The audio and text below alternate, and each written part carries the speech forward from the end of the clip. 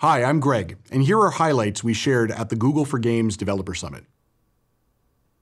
I want to take you through how we're making it easier to bring Android games to more screens, develop high-quality Android games, and show you some new tools to grow your game on Google Play. Let's start with multi-screen gaming. For Google Play, we're seeing that Android has continued to grow in popularity rapidly around the world. With over 2.5 billion monthly active users on Google Play, this massive worldwide audience is playing games across more form factors than ever before.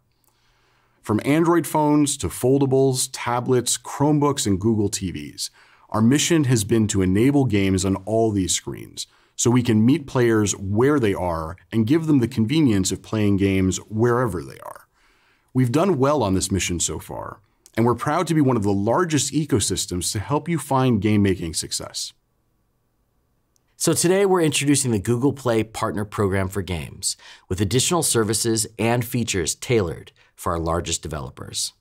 Benefits of the program include faster releases with a priority publishing queue, enhanced pre-launch tools like pre-registration testing and store listing experiments for pre-registration, growth and engagement tools post-launch like LiveOps, access to insights to device attributes across Google Play, additional integrity protection tools to fight scaled abuse, and finally, invites to early access programs with more features to come.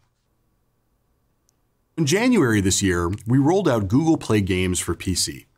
This is a new standalone Windows PC application built by Google that allows you to play a high-quality catalog of Google Play games optimized for a desktop or laptop PC.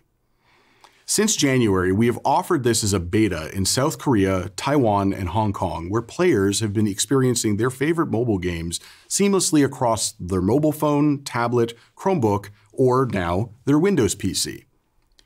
With Google Play Games for PC, players can easily browse, download, and play their favorite mobile games on their PCs, while taking advantage of larger screens with mouse and keyboard inputs and enjoy them using high-performance emulation. Last year, we released the Android Game Development Kit, a set of tools and libraries to help make Android game development more efficient. The kit has three key focuses. First, integrated workflows led by the Android Game Development extension for Visual Studio. Then there's essential C and C++ game libraries, like the game activity and game input libraries. These help you build more stable native C and C++ games with less Java. And lastly, performance optimization, where tools like the Android GPU Inspector and the Android Performance Tuner can help you track, profile, and optimize game performance before and after a launch. And we're excited to share the work we've done to help debugging, memory management, and graphics profiling. AGDE will now include cross-compatibility between Android Studio and Visual Studio.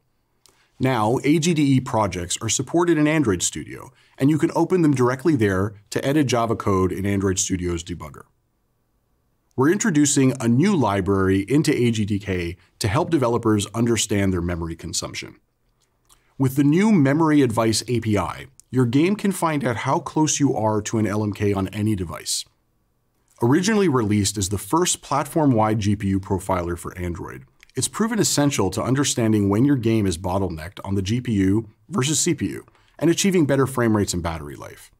We're excited to make that frame profiler generally available to all developers today. The Google Play Console is receiving more enhancements as a resource for creating invaluable business insights and driving decision-making as you optimize and grow with Google Play. We are particularly excited to launch strategic guidance for monetization as we strive to help more game developers at scale. We launched Reach in Devices at this very summit last year. It's a decision-making tool in the Play Console that shows you the distribution of users and activity across different device attributes.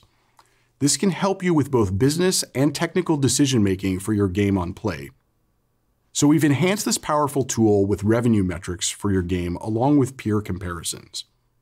Now, you can easily evaluate revenue and its growth rate when troubleshooting technical issues or making investment decisions on which devices you distribute to. Today, we're delighted to announce that you can now see country breakdowns and vitals for all your metrics. You can also filter down to the country level across all metrics in both Android Vitals and Reach-In devices, so you can better approach your user experience by country and understand where to focus to resolve crash rates and ANRs across those device specs.